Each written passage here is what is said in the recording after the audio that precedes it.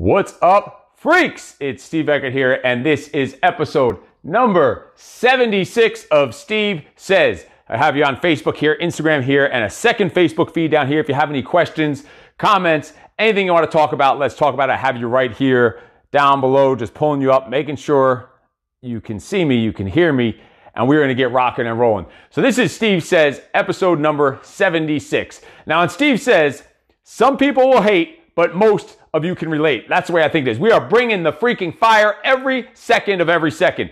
Here on this week's episode, we're going to be talking about basically what reality are you going to choose during this situation, this whole corona pandemic situation. What reality are you going to choose? We're going to go over and discover the secret to surviving this current situation. We're going to literally just show you exactly how to deal with this. What is the secret to surviving this? Basically, and asking and answering the question of you. Do you have what it takes to make it out on the other side of this thing? What is that other side? That's what we're going to be talking about. And really, are you doing enough right now? Are you doing enough right now to reach the goals that you claim you have, the goals that you want? Are you doing enough right now during this time to keep moving forward towards those goals? So I'm just going to pull you up here on this second screen as we keep going. I want to make sure I can see you, I can hear you if you have any questions. So I literally have 4 different screens going on here. And there it is. We are live, so I can see you and you can hear me. Sound check, and we're good. Perfect. Oh, that is annoying. All right, so I can see your comments down here right in front of me. I see your Instagram, your Facebook up here. So the next thing we're going to talk about is, what will this new normal that we're going to be heading into, this new normal that we're in right now, what is it going to require of you? That's what we're going to be talking about on Steve Says. Now, Steve Says is a live show on how to have a no excuses, badass mindset, guiding you to adapt, overcome, and destroy the obstacles that are preventing success in your health, your family, your finances, so that you can stop being a little bitch, get your shit together, and start living life on your own fucking terms. So yes, there will be adult language in this video. So if that doesn't work for you or that offends you, probably you need to get over that hurdle also, because that's just the way it is sometimes. Steve Says really focuses on what I like to call MBB, mind, body, business. And in that order, specifically in that order, the mind, the body, and the business. So you could be working your ass off and all this other stuff in your business, but if you don't have your mind right first and take care of your body, all that other stuff is useless. Wow, I have to see myself on all these different screens. That is just annoying. Anyway, the comments keep disappearing here on my screen down below. That's what I want to be able to see the comments on. So let's just get rolling and talk about what is this all about? It's about a role model mindset. You can see we use a lot of acronyms and a lot of initials. That just comes from the military mindset. You can see we're surrounded by military stuff all over the place. Marine Corps, we have the project logo back there, but we like to dummy things down so we can memorize them so they stick. RMM is the role model mindset. What that means is basically how to operate with discipline, energy, confidence, taking action, and just being your freak self. To me, that's what a role model mindset is. So that's what this is all about on Steve Says. Adapting and overcoming, getting your shit together, stop being a little bitch, making shit happen, trusting the process, and of course, making no excuses. That's what it's about. That's how we're rolling. So let's get into this. Let's get into this whole situation, these circumstances we're in. I want to start with a quote from over 2,000 years ago. The ancient Stoic philosopher Epictetus said, "Circumstances don't make the man, they only reveal him to himself." So think about that. Think about what are you seeing about yourself? What are you learning about yourself during this whole crisis that's going on? Because circumstances don't make the man, they only reveal him to himself. I want to repeat that to you. If you have any comments, questions, anything you want to throw in down there, add it in down below. All right, so we're going to talk about reality today. We're going to talk about reality. We're going to talk about your judgments, your perceptions, just the way that you're handling this whole situation. So what is reality?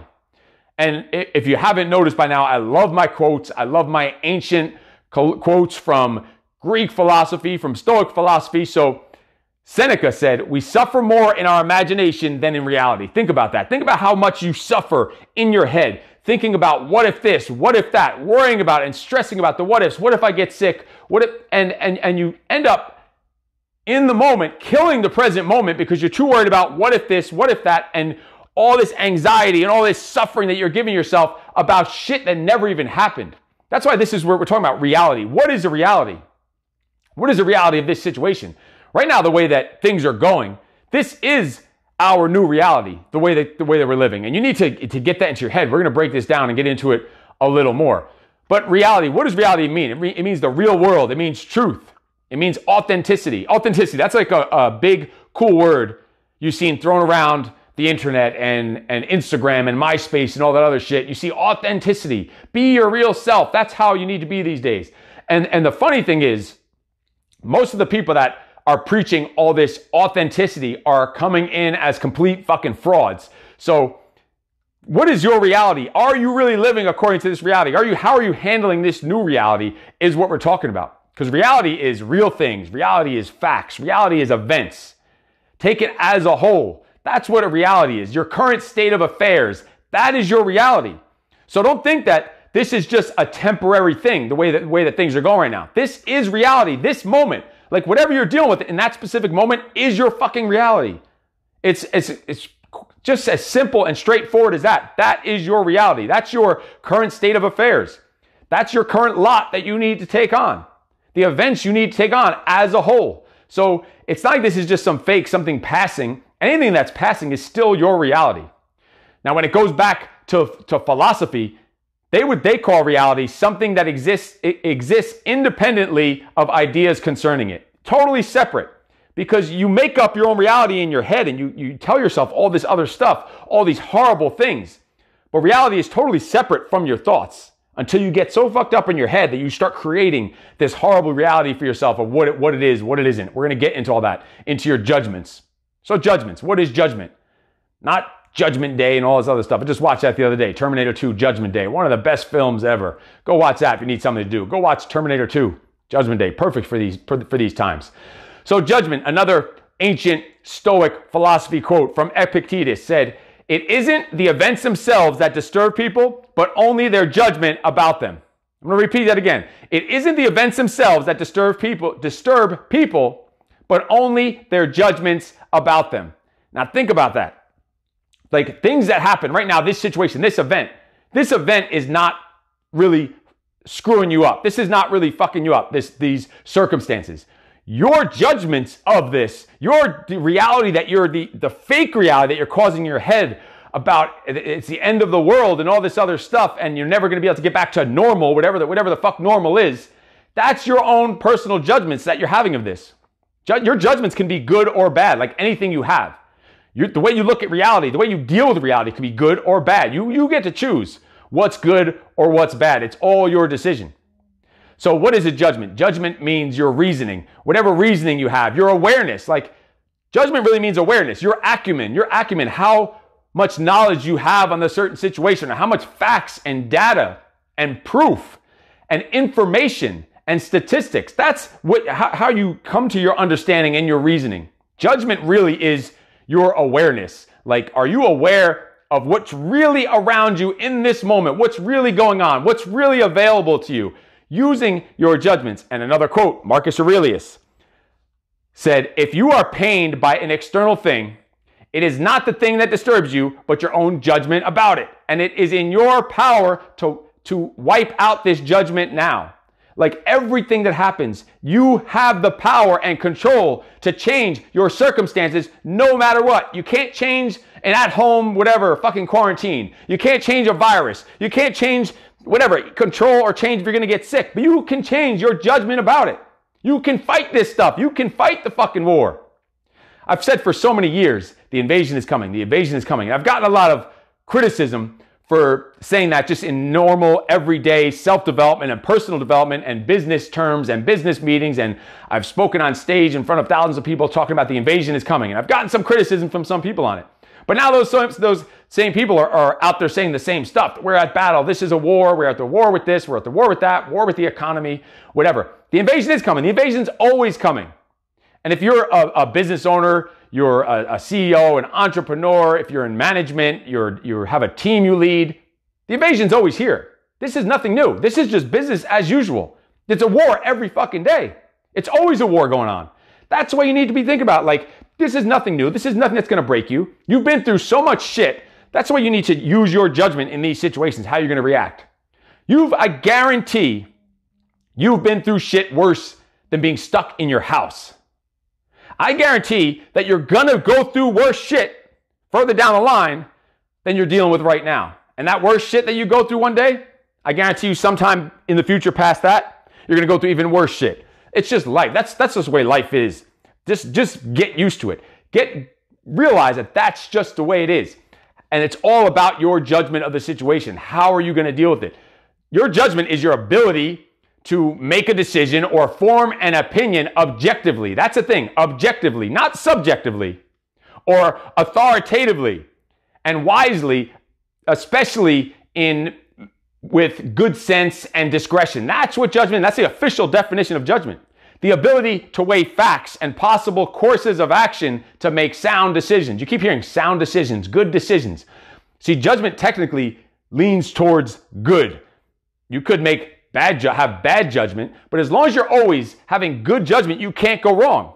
Even if you fuck up, you can't go wrong. We have a saying in the Marine Corps: good initiative, bad judgment. Meaning good initiative in trying to go out and come up with this solution, being proactive, attacking it, taking the battle to the enemy, whatever you did, making that decision and going through with it. Good initiative, but maybe just bad judgment, where you didn't have all the facts, or you didn't have enough facts, or you didn't think it through clearly enough, and you just jumped on that decision. So good initiative, bad judgment is a huge saying we have in the Marine Corps. Actually, judgment is one of the 14 United States Marine Corps leadership traits, is judgment. It's basically your ability to think clearly and calmly. I can't stress that part enough. Calmly and in an orderly fashion so you can make sound, good decisions. That is judgment.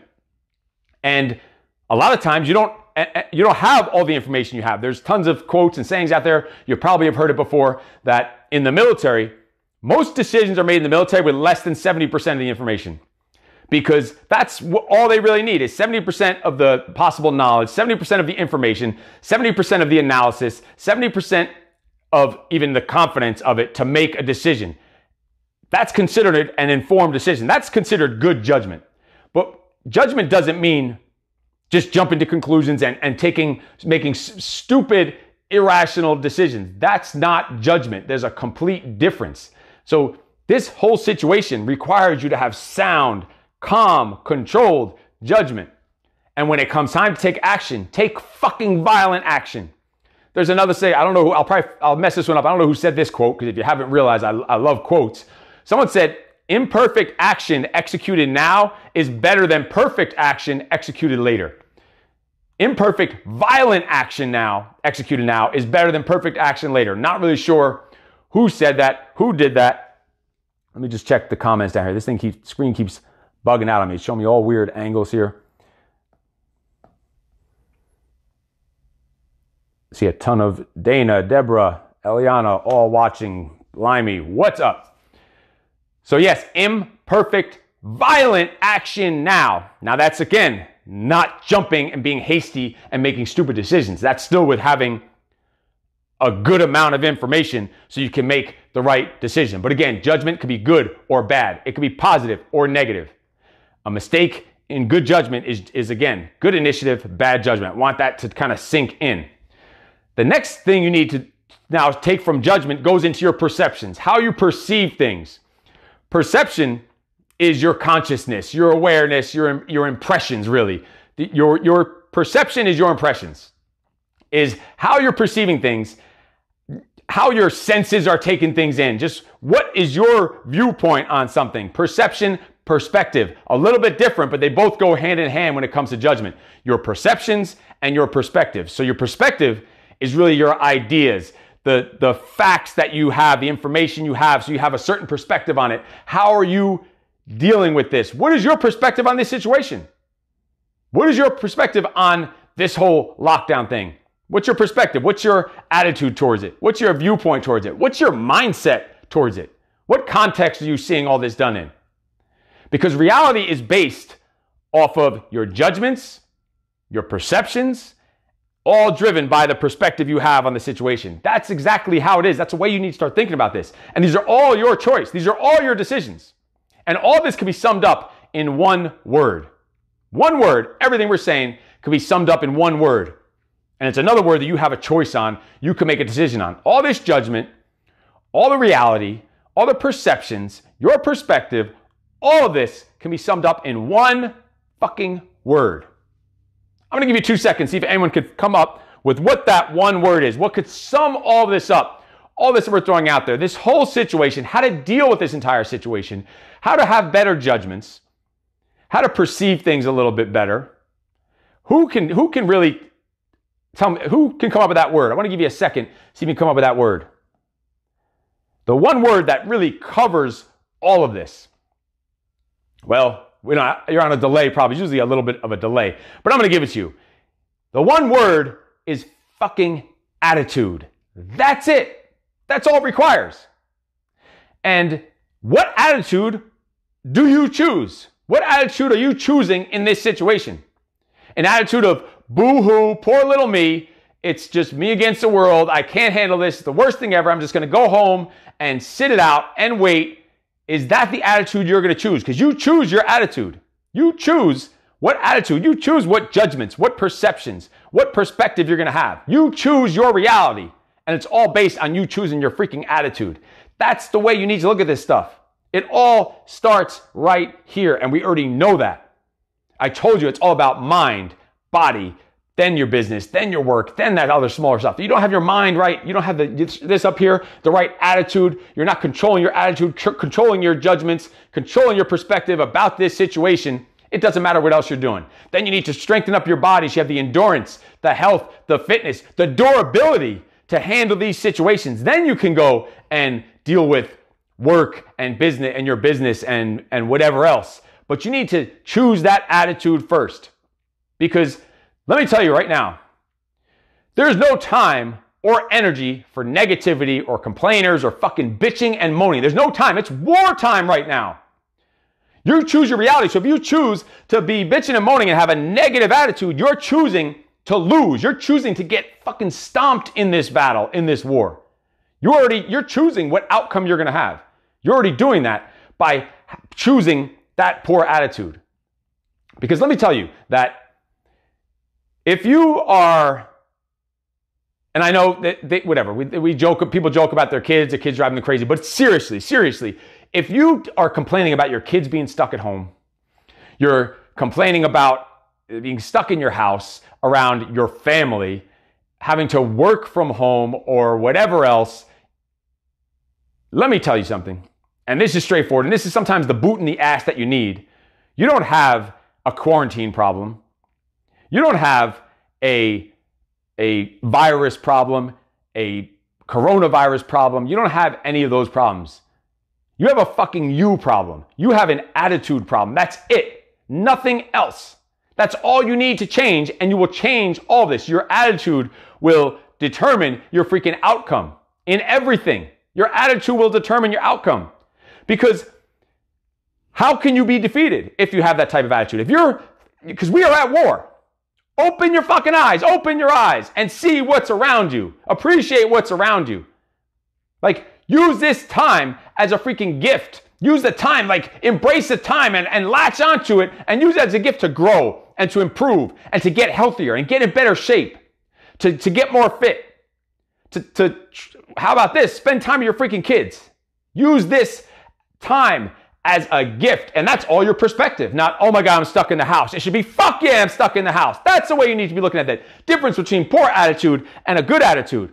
Oh shit, I'm stuck in the house. I got to get out of this house. Or fuck yeah, I'm stuck in the house. Now I could train. I could read. I could study. I could just work out extra. I have all this time. I could learn that new language I want to learn. I could develop that new skill that I need to develop to get to where I want to go in my freaking life, instead of just sitting and complaining and bitching and talking about anyone else that's more successful than me, just saying that they're just lucky and all this other stuff. They're not lucky.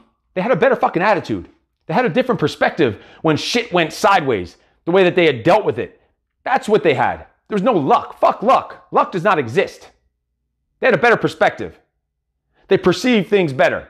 They chose their own reality a little bit differently. So imagine this. There's gunfire. It's war. It's mayhem. Everyone's running away from it. Everyone's afraid of it, fearing it, the challenge, the adversity, the struggle, the roadblock, the obstacle in front of you. Everyone's running away from it. And you're standing there like, here I am, motherfucker. And you run towards the gunfire while everyone's running away from it. Your enemies, your competition, everyone else is running away from it. And you're running towards it, embracing it, expecting it, accepting it, and engaging in it. Imagine that. You're unbeatable. You're bulletproof. You have an unbreakable attitude in that situation because you're choosing your reality, that you're not going to crumble under the freaking pressure. Just imagine if you could do that. Use this situation, use this circumstance because to bring out the best in yourself. Unfortunately, there's so much negativity and fucking nastiness going around on the internet that people are using this as an excuse to bring out the worst in themselves, to bitch and moan and complain. Don't use this as an example to lower your standards, to lower your expectations of yourself or of other people. Don't use this as an excuse to be lazy, to be an asshole and all this other shit. Use this as an excuse to raise your standards, raise your expectations, uphold your morals and your ethics. Use it as an excuse to reflect, to reset, to recharge, regenerate, to plan, to train, to study, to learn, to grow, to fucking evolve. Use this time as an excuse to do all that, to spend time with your kids, to be their role model, to show them how to have a good attitude no matter what. Imagine that lesson right there. This whole shit would be all worth it if all you did, if nothing else, you got out of this situation was your kids seeing you having a fucking good attitude during a horrible situation. If that's the only thing you can get out of this, it's all worth it. That's it. Spending time with your kids, teaching them, guiding them, influencing them, leading them, being the role model. And they could see that. Be like, wow, look how that guy handles this situation. Shit is fucked up. Shit is sideways. The world's going crazy. And look, my dad is just calm and cool, handling shit like a pro. Like a man. Imagine that. If that's all you can get out of this is influencing your kids in that way and teaching that one tiny little lesson, you just now changed a whole nother generation. That is a force multiplier. Your attitude is a force multiplier. It's fucking infectious. People will take it in because again, your kids, your family, people around you, they're not going to listen. Kids don't listen to what you say. They're going to listen to what you do. So they're going to see how you're acting, how you're responding. Are you freaking out, complaining?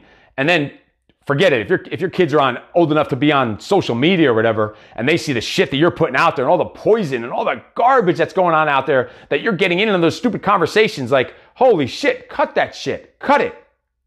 The time is now. The time is now to show up, to step the fuck up. The time is now to stand up tall with your head up, your chest out, your shoulders back and down, suck in your fucking gut, stand up tall. Make eye contact with the imaginary people that there's no freaking eye contact with. Stand up tall. Show the world what the fuck you're made of. Show the world what you're capable of. That's the perspective that you need to have. Those are the judgments you need to make about this situation. That's the new reality you need to choose.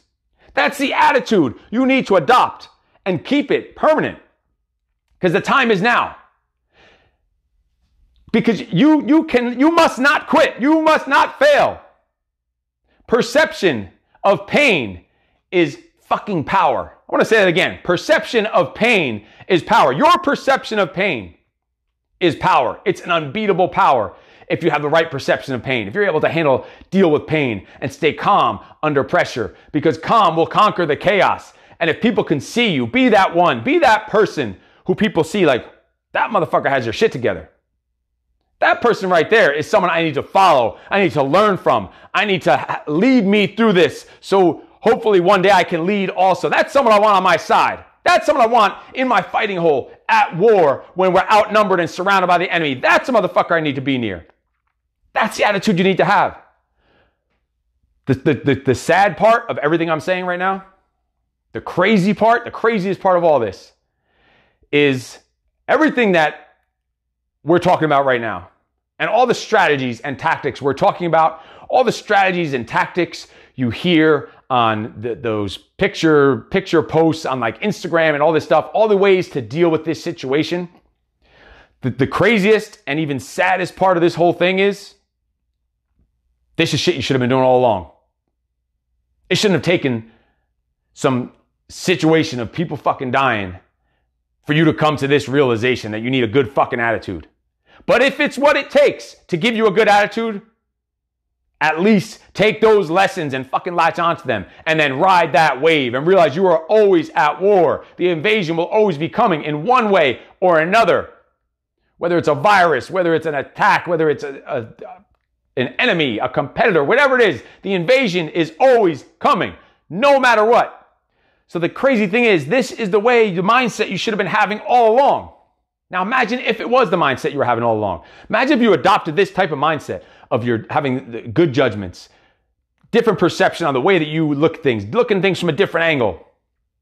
And you chose a better reality, a different reality. Imagine that. You chose a better attitude, a positive attitude all the time. Imagine what would happen when shit goes sideways, when disaster strikes, when the world goes fucking crazy. Imagine what would happen to you. You know what would happen to you? Absolutely fucking nothing. You would just keep marching on, business as usual, continuing to kick ass, helping people out, making an impact, and continuing to be fucking awesome. Because again, your perception of pain is fucking power. Your choice in your judgments, your choice in your perspective, your choice in your perceptions, your choice in your fucking mindset. Choose wisely. And remember, you are fucking awesome. No excuses.